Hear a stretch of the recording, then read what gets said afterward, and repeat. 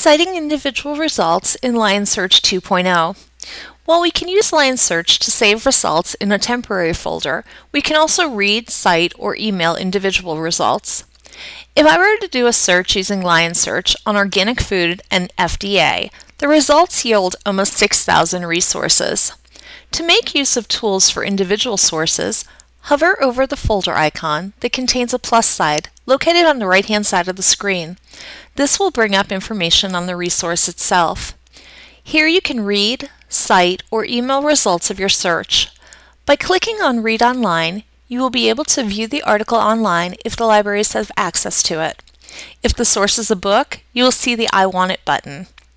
By clicking on the Cite button, you are able to choose the citation format from the styles listed. You can then export them to various bibliography software. You can also print or email the citation. The Email button allows you to email the results in a specific format or as a list. Use these features to manage your results or to share them with others.